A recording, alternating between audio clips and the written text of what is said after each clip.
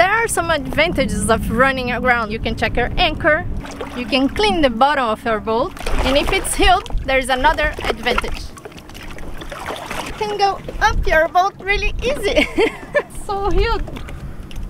I'm Roberta. And I'm Duca. And after 2 years bringing this sailboat that was neglected for over 22 years back to life, it's finally time to start exploring. So don't forget to subscribe and to join us every Sunday for a new episode.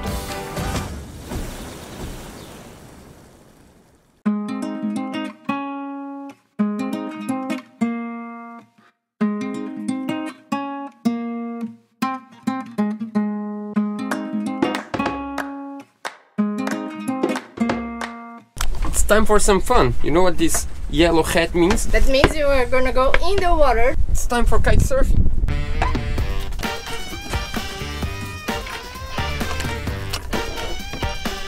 Let's go.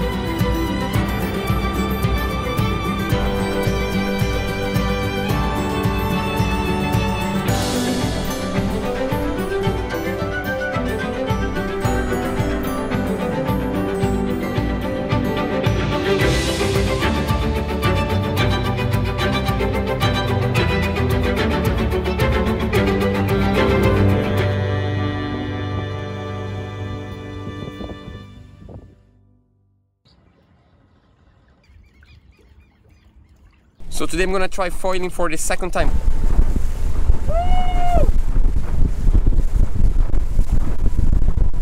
Yeah, push it down, push it down. This time on our dinghy. Let's see if our dinghy is strong enough to tow our friend's foil.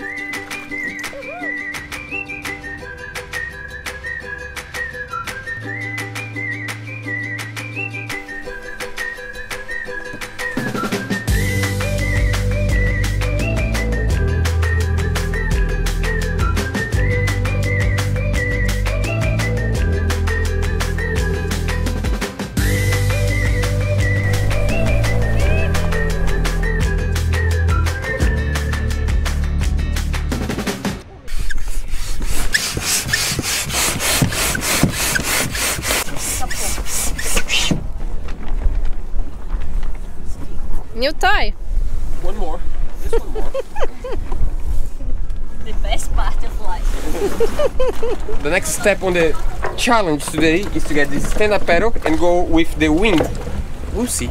Let's try. I don't guarantee I can do anything, but I will try at least. Let's go, Duca.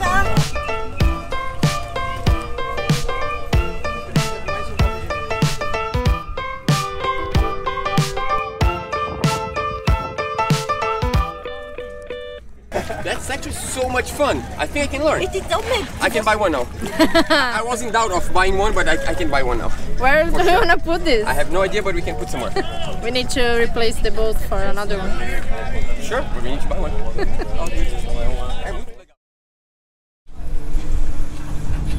We're gonna go on a mission now. The one sad thing there is on boating life and cruising life is saying goodbye to friends, and today is this friend's turn. Some friends are leaving, other friends are arriving.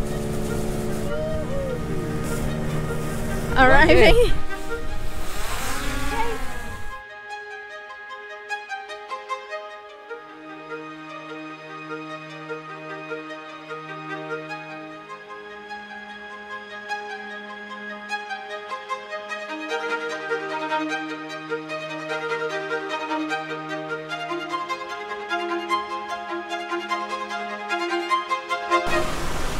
Hey, we made it.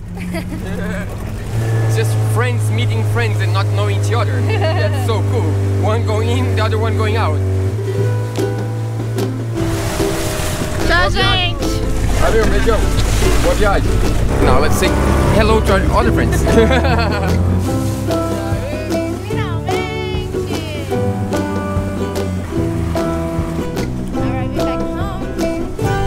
The move. Not to go far though. There's something that we really want to do. It's been a long time. We dream on the day we can do that.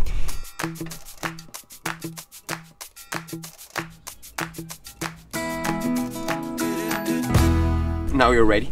Support's arriving. Primeira vez a borda do óleo, ó. Welcome. Time for the truth. Let's see if we can do this. That's gonna be awesome. I wanna see odd. Oh, I cannot tell you yet.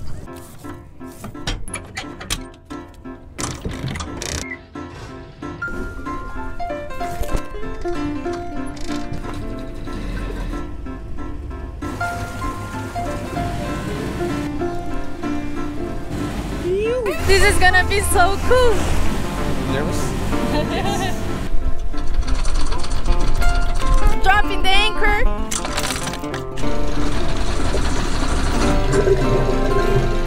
Can you guess what we are doing? Dropping the stern anchor. Duca is pulling the boat out of the sandbank.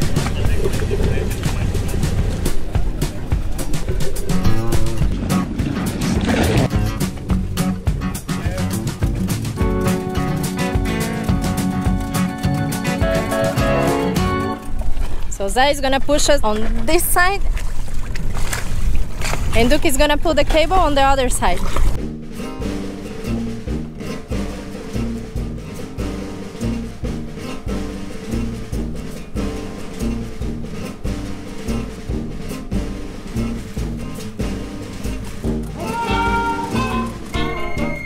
Yay! It's official. We're right by the channel. Let's hope we're in the right position. That's gonna be a little bit scary. Tomorrow we are gonna be on the dry, on the sand.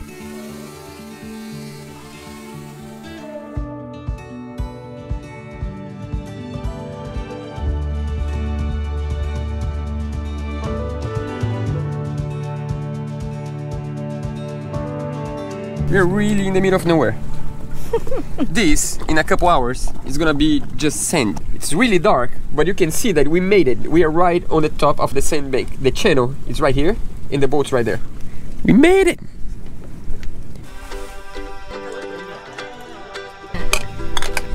For the first time, we dry out our boat. I mean, not yet, we are waiting for, but it's already really cool. And the sunset's just beautiful. The moon. Yeah, the moon is just awesome. As our fridge needs salt water to cool down, we needed to turn it off as we are gonna dry the boat. Our freezer is not working as a freezer, it's not creating any ice, but we can use it as a fridge. So now I'm gonna put everything that I think can go bad from the fridge to the freezer. Like yogurt.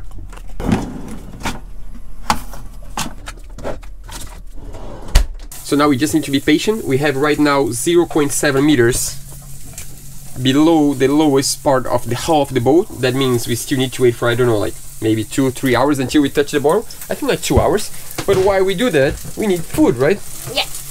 Leftovers to have less things inside the fridge. And also because we need to be really well fed, because tonight we have a lot of work. We're gonna scrape the hull at midnight today. Long night. Long night. The reason for that is because we're gonna stay here until tomorrow. So that means we can scrape the hull during the night, and then the tide's gonna go up again. It's gonna clean the bottom, and then tomorrow lunchtime is gonna be a beautiful odd with no barnacles, with no green on the boat, and we can take pictures. And new node. And new node. I already organized some things to take with us tonight. Tripod for and we have a light bulb. Things. We have a light bulb, an extension, and let's see what we can do. It's gonna be awesome. I can't wait. I'm just like really anxious. I just keep looking to the, you know, the tide, and it's just not moving yet. That was so quick. We forgot about the draft for like, I don't know, half an hour, and suddenly dot dot dot. That means we're probably touching the ground. Dot, dot, dot? Yes. Already? Yes. In like 20 minutes. I think it was like 20 minutes. Yeah. Let's pee while we can use the toilet, because the toilet uses salt water to fill up and it's not gonna be possible, so See you tomorrow. See you tomorrow. It's 10 p.m. The tide's gonna go down to 11 p.m. So let's check how it is right now. I don't know if the camera can see, but I can see the bottom already. It's like, I think there's like this much of water. Oh, I wanna go down.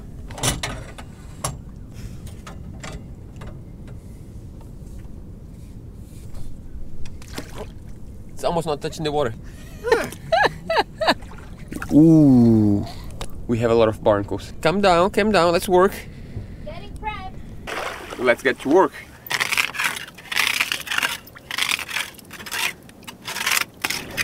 We have quite a lot of barnacles, as you can tell, but at least it's not that hard to take out. It's actually really simple. Check this out.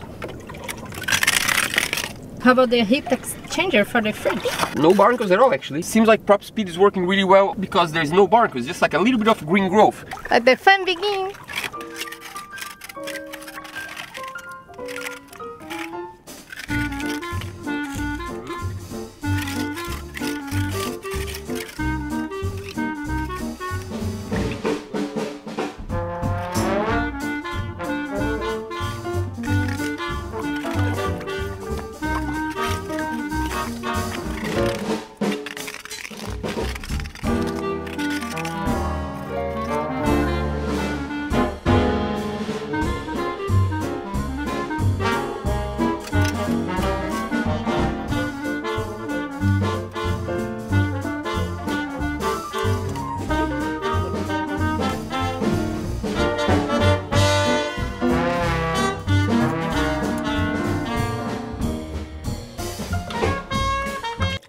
Oops. I think our node is really good. Uh-oh. I'm glad we are doing this out of the water.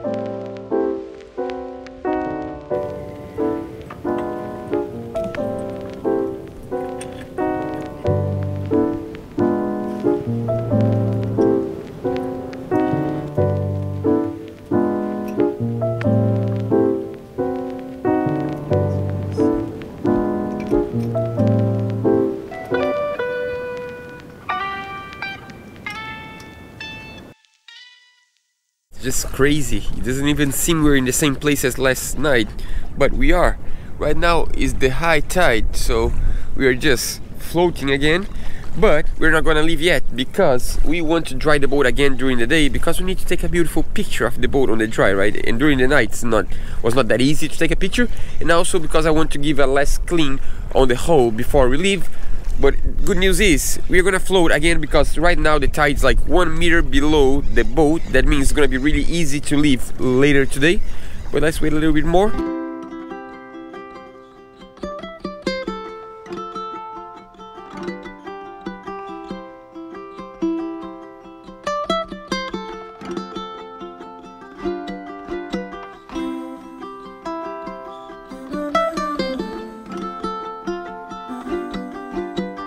Good morning! Today is day 2 of drying the boat, and Duca is putting the camera there to do a time lapse of the boat drying. And we are going to start working on the bottom of the boat. See you soon!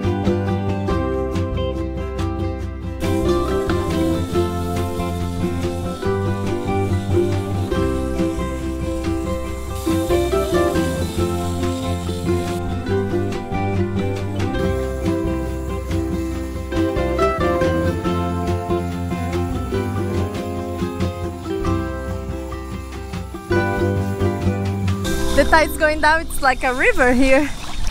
It's better to do this inside the water or with the water on your waist. Oh, the water. Oh, here is so much easier. But I mean, we need to be quick because otherwise it gets dry, yeah. and if I'm it's gonna dry, help. it's worse. Sometimes people say that having a centerboard is something else to take care of it, something else to maintain.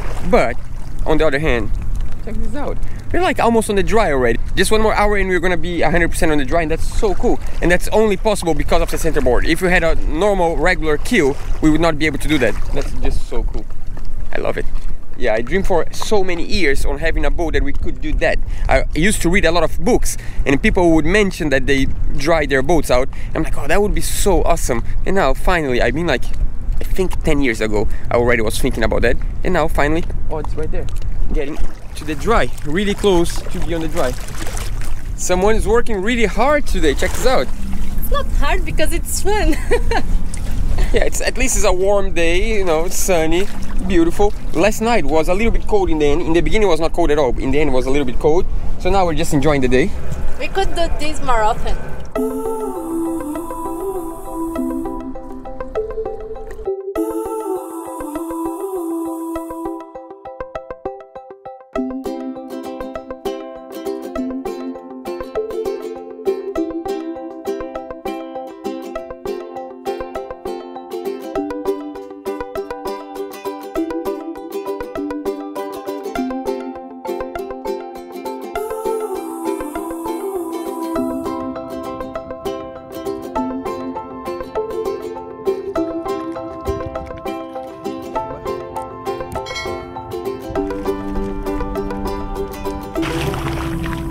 Some advantages of running aground. You can check your anchor, you can clean the bottom of your boat, and if it's heeled, there's another advantage. You can go up your boat really easy. So heeled. I don't know if you can see how much the boat is heeled right now, but it's just like amazing. We're like literally sideways.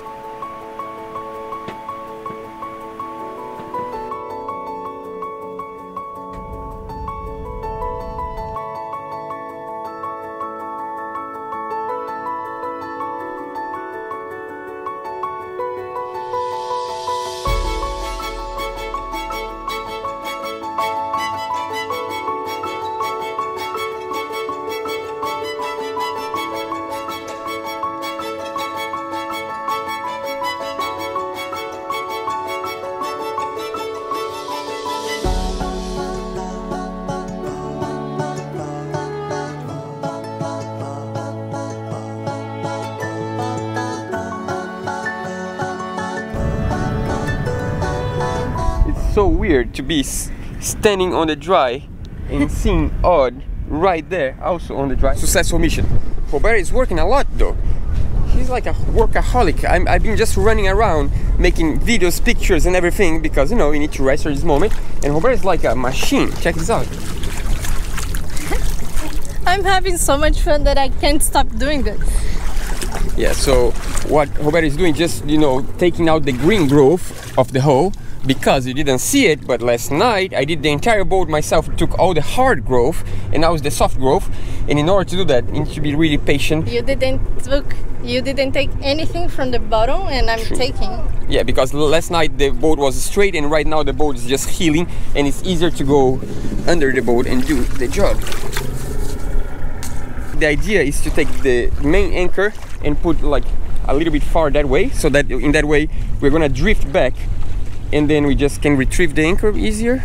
I think it's gonna be all good. That we need to take out the stern anchor before the tide starts going up, because otherwise we're not gonna retrieve that anchor. It's just so far deep on the sand that I don't believe we can do that on the boat. It's gonna be really, really tricky. Can you help me, baby? I think we should take the anchor now. So here's the line. And where is the anchor? I don't know. Seems like our stern anchor works really well. Such a good anchor, babe. Really happy with the stern anchor we have. It always works.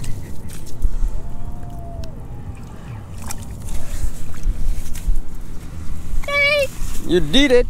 Roberta did it. Thanks so much, babe. I really appreciate the adventure. Me but too. Now I'm a little bit afraid of the way out. Today the high tide is lower than yesterday, and hopefully it's high enough to take us out of this little sandbank. Sometimes you gotta do what you gotta do.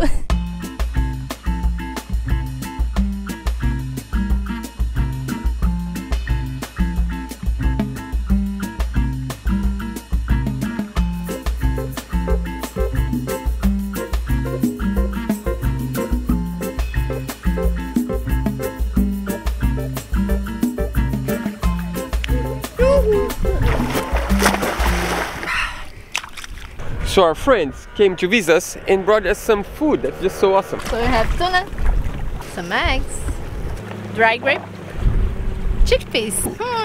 It's a full salad.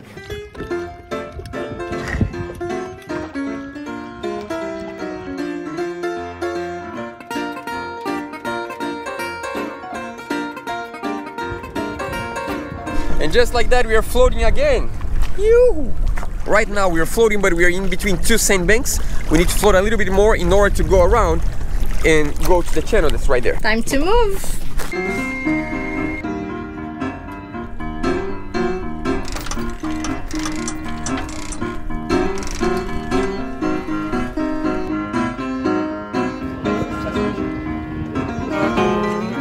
So we are passing by the end of the sandbank. It's like right here, I believe, and we're doing really good. Right now we have 0.8 meters under the boat, so 0.9.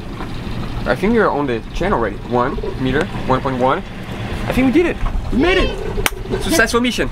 Yes, check. One of the goals was to go to a waterfall. We did it. Dry the boat. We did it. Now we need to go to the Caribbean. That's the next one. Go to the Caribbean. Caribbean it is. Ó, é assim, ó, tá vendo? Ó, é uma mão no timão, outra na câmera.